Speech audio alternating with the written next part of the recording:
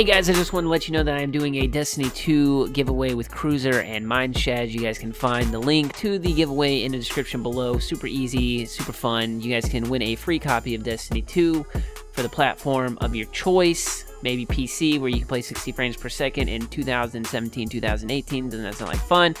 And yeah, I hope you guys enjoyed the video. Peace out. Hello ladies and gentlemen, Hollow here, and in the background we have some Destiny 2 Strike gameplay that was provided to me by Blessius. You guys should go check out his channel if you have not already. The man is amazing at creating content on Destiny and soon to be Destiny 2 in the future. You're missing out. You're missing out if you're not already up to date on Blessius's content. The man's amazing. So, PvE is, you know, 50%, honestly, if not more, of what Destiny is. Yes, you have PvP, you have PvE, split in half, 50-50, you know, one half.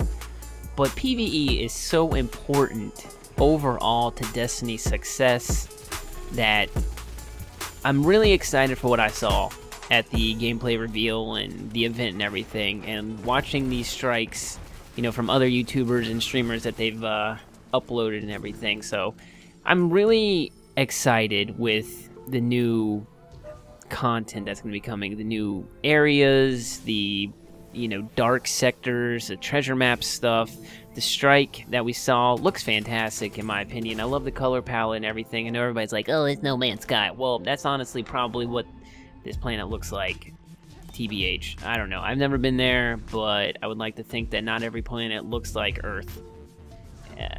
I don't know. I've never been out of, you know, orbit here, but I'm excited. I think one of my bigger concerns though is the streamlined subclasses and how the nodes, you know, they're split into two different what is the like discipline, I guess. So like you have like one node, it has 4 traits or abilities, and then another node has 4 other traits and abilities. And the only thing that seems like a problem there is like synergy, you know, between the perks. You know, you can't really maximize your PvE effectiveness, maybe. I haven't seen all the perk trees, but you know, instead of running, you know, Celestial Nighthawk with Deadeye and is that the overpenetrate one? I think so. So like there was like a setup that you could do for Golden Gun that would give you maximum damage output with like the Nighthawk in PvE, and it looks like you won't be able to, you know, mix and match. That's been confirmed. You can't mix and match perks in different perk trees within the same subclass. So yeah, I don't know. That might mean that gear is more important, and honestly, that might mean that exotics are super important because they can provide you with something that you might not necessarily have in your perk trees and stuff, and it just might, you know, you might get Celestial Nighthawk in Destiny 2, but it comes with like overpenetrate and all this other stuff. You don't even need to pick, you know, that node that you normally would go with, and then you can pick a different node and, you know, get even more perks and stuff. That just creates synergy. That's what I'm hoping for. I don't really know. I don't have any insider information, but that's one of the things I'm worried about is subclass synergy within PvE and even PvP, to be honest. But I'm excited. I think that PvE, you know, is Destiny's, what keeps people coming back is PvE content. And that goes for casuals and hardcore players, you know, between raids, strikes, you know, we had Challenge of the Elders, Prison of the Elders, all that stuff. It's a grind, and people like that. And they really improved as the years went on with PvE gameplay, with skeleton keys and, you know, things of that nature, where you were able to get loot smarter. Smarter loot is a good thing. I don't necessarily like taking the grind out. Like, there has to be a grind to get keys and stuff like that. I want to look different, feel different, be, you know, glorified for my accomplishments in Destiny, and that's the hardcore player in me. I really want stuff that sets me apart from the average Joe.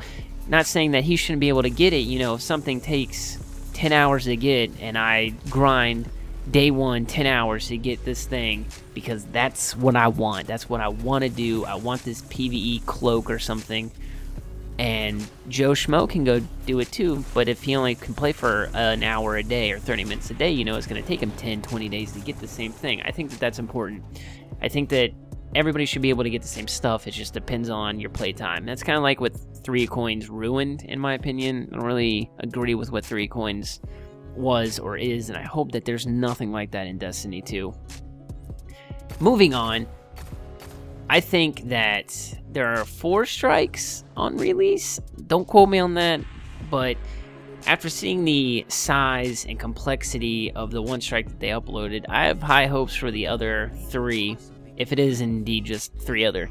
I think that that is good to keep people coming back until the next expansion, or who knows what they might be doing. You know, they might have special, like, December, you know, you get a new strike or something. Who knows? But I'm super excited for that. I think the raid is going to be crazy. I just can't imagine, you know, giving Luke Smith 3 years to come up with something to top Vault of Glass. I'm excited. I'm terrified at how difficult it might be, but so excited. I can't wait to watch Twitch, you know, and see everybody going through the raid blind. I can't wait to have that feeling again of just spawning into an area and exploring it for the first time. And in Destiny 1, something that happened to me was, you know, I really wanted to explore everything. I wanted to treat the game like Skyrim or something, and like go into every nook and cranny and expect to find something, and I didn't really have that. You know, I still explored and stuff, and I remember like, yo, this is so cool looking, oh my god, and not really coming across anything. Yes, there were like golden chests and stuff, but it was like for green gear. It wasn't anything great. And the way they talk about dark sectors and these treasure maps, and, you know, really exploring areas that are huge, like the European Dead Zone, I'm so hyped and excited. I cannot explain that. I cannot wait to go and explore and just basically waste my time trying to find all these secrets. And, you know, maybe there's some crazy stuff, you know, constantly updating Reddit to see if people have found anything, and I'm going to try my best to get content up on YouTube. Like, it's such an exciting feeling when a new game like this comes out. Rise of Iron and all the other expansions are cool, yes, but you're still playing, you know, basically the same game. The game that you know, you've explored.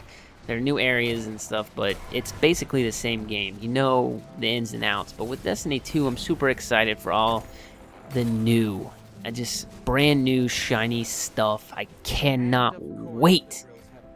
I cannot wait. And also, like, the enemies and stuff is, I like how they've added on and, you know, almost perfected the enemies that we fought before. Everybody's upset because, oh, you're playing against the Fallen and the Cabal. Well, it's not like they're just gonna pick up and leave, you know, after Destiny 1. Alright, let's let these other guys come in and everything. Things like the Hive and stuff, I think, less so, but they should be like, you know, discombobulated. They should be scared and not really like a great force because we killed Crota and Oryx. They should be scattered, and different sects and stuff of the Hive should be fighting in different areas. And I know we've seen a new Fallen house. It's like purple, so, and the Hive Knights that have wings. And it's just, there's so much. The game looks fantastic. PvE looks fantastic. I'm so excited to see what they are going to come out with. I'm